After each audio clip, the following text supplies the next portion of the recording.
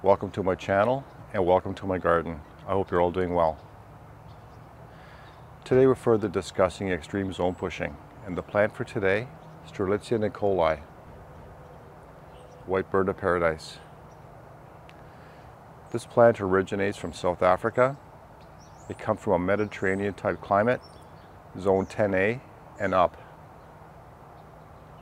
This plant has been in the ground over 6 years. It's currently over 12 feet tall and over 16 feet wide.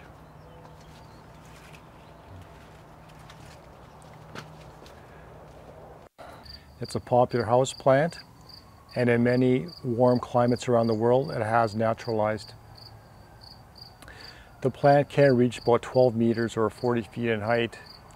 It does produce offsets readily.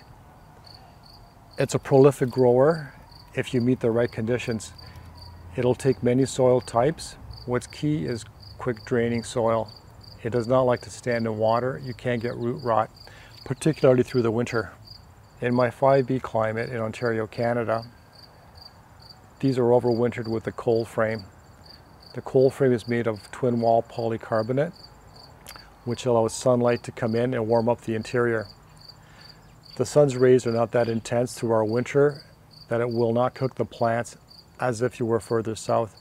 I would suggest possibly in zone 8 or higher, you would have to either ventilate or only put up the cold frame during the coldest months of the winter. The heat source I use for winter protection is a string of Christmas lights with C9 bulbs, which are plugged into a thermocube, which regulates the temperature between +2 and +5 Celsius, or 35 to 45 Fahrenheit. The plant does grow extremely quickly. It does produce multiple offsets. The clump that I have in the front garden has been there since May of 2014.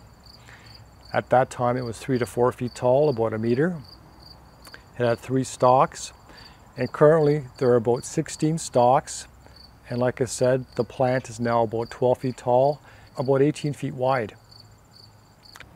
Now, none of my plants have flowered.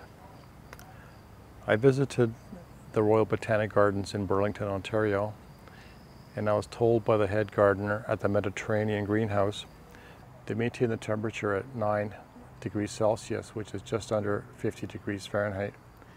They do require that chilling temperature, at least in our climate, to set flowers. This clump was planted back in the spring. It was in a container for several years, and it had outgrown its space. So I thought, well, let's put it into the garden, experiment, and see what happens. So this plant, or this clump, I'll show you the trunk. As you can see, there are 3 main trunks. 1, 2, 3 in the back. And this large one measures about 8 inches across, or about 20 centimeters. They do readily put out offsets. Here's one just breaking through the soil. I do not use heating cables in the soil for any of my exotics or my palms.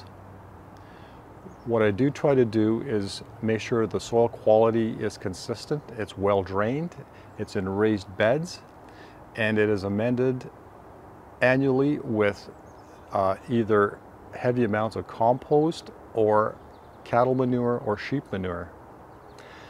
The dark coloration does allow the soil to heat up quicker in the spring, which encourages new growth sooner. As always, thank you for watching. If you like what you see, please subscribe, share this video, hit that like button, and send me a comment. I'd love to hear from you. Happy gardening.